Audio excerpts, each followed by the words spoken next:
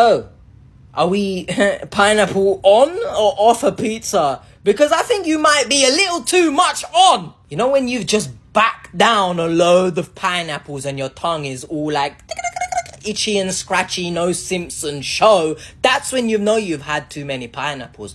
This pizza is going to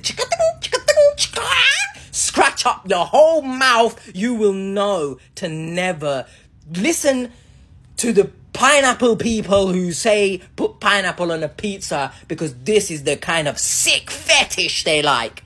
When you put the pineapple on the pizza, please don't put it like this, because I don't want my tanga to be like, Whoever this is, you deserve maximum jail time. And I hope when you're slammed up in the slam inside, they shove a pineapple right upside your bum bum.